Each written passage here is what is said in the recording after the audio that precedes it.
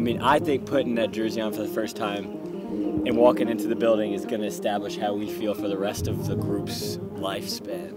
Yeah, I mean, we gotta set the tone. Yeah, you know, it's not just for gonna forever. Yeah, you got forever. It's not just gonna make you faster putting on the uniform. We have to establish that to wear that uniform, you have to be faster.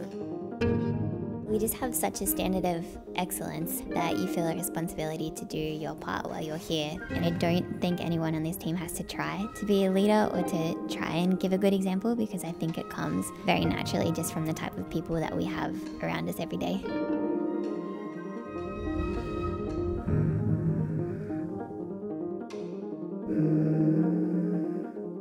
The women's team has great camaraderie, but I think we're elevated by the men in the group as well. It's not like there's two separate teams. It's not the guys' team, the girls' team. It's union. Here we go. Yep.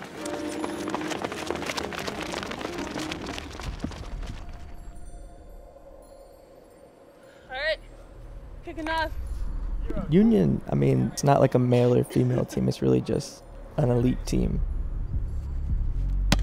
I very quickly realized this was going to be a group that not only was going to like elevate me performance-wise, but was also just going to be really fun.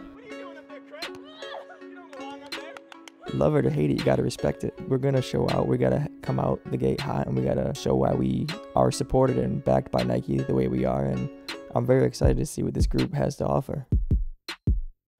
This is a group that I think has the potential to win medals on the international stage and consistently perform on that international level. But on top of that, a team that's transparent and leaders in the community that can set a good example for younger generations. Okay, Ray. Good?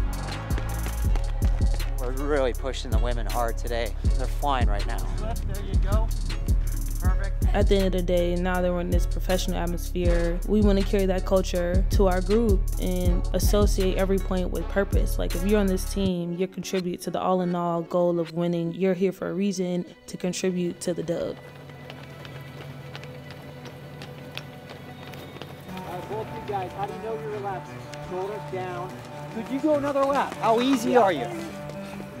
Pete does a great job at understanding each athlete's needs individually. Pete has given us enough freedom and independence so that when he's not there, we get it done.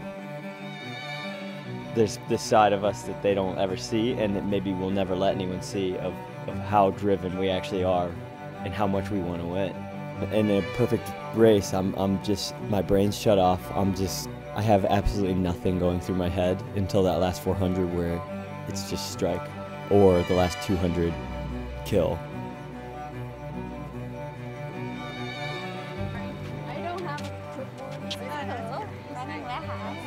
I think it's awesome to start to build a legacy from scratch and to kind of think that we're shaping that. Maybe in 10 years' time, another group of athletes is leaning on those to help guide themselves in their career. Down the track, they'll be even more grateful for what we're setting up here.